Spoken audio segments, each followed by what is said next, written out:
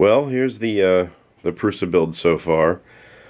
This is probably after about, I don't know, a week's work, multiple teardowns and rebuilds, but I finally got it to a point where I'm happy with it. The bottom stage is a little modified from the standard. I added a belt tensioner. I know it's not perfect, but it'll work for now. Yeah, so that's about it. The bed size is a little bit bigger than the standard. It's 240 by 240 instead of 225 by 225.